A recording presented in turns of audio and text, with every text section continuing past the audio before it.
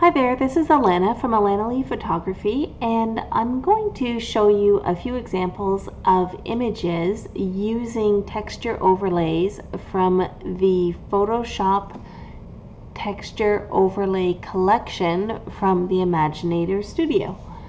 So, our first example image is this fantasy image of a princess in a forest, and I used some of the texture overlays in the collection to create this final image, which gives it more of kind of an ethereal glow and a little bit of a hint of vintage vibe in and around the image.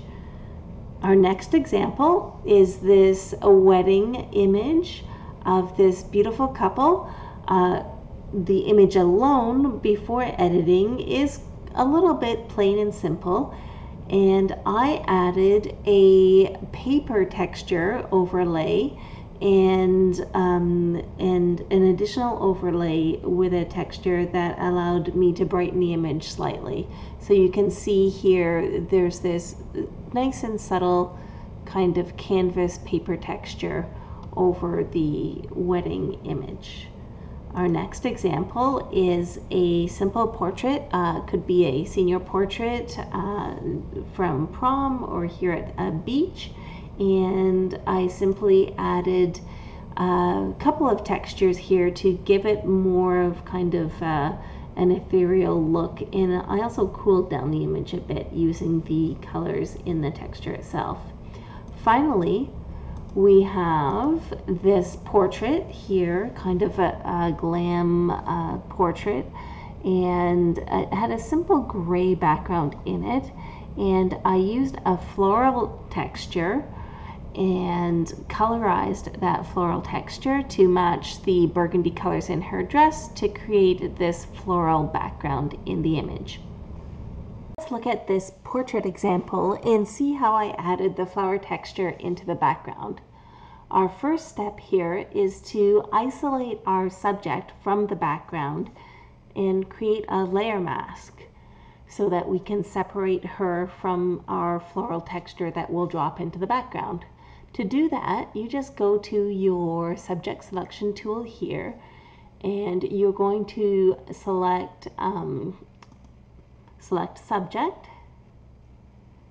and you can see Photoshop uses its AI technology to make a pretty good selection around our subject. We're next going to hit the Select and Mask button here in the top menu, and that's going to bring up the window here where we can refine our mask if we need to. For example, you can see here under her chin, it maybe missed a little spot there.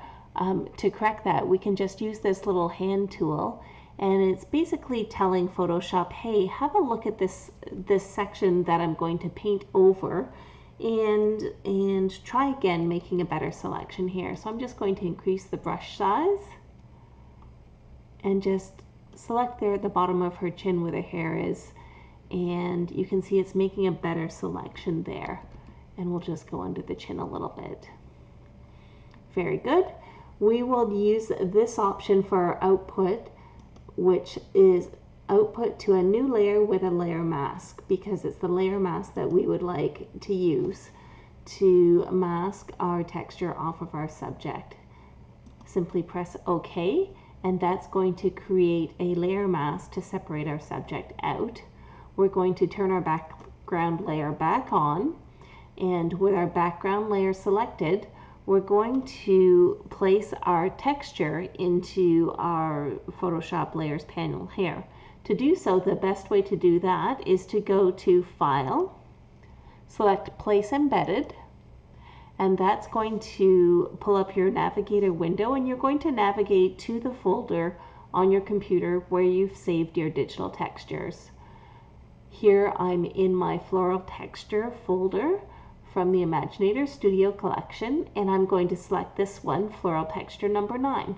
Simply click it and then choose place, and that's going to add your texture here into the layers panel for you.